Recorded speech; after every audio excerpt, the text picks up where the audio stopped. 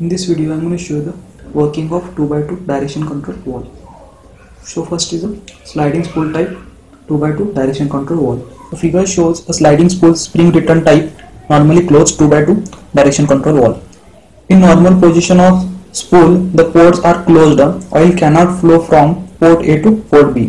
When the pump button is pressed, spool moves to open the passage from port A to port B, and hence oil flows from port A to port B.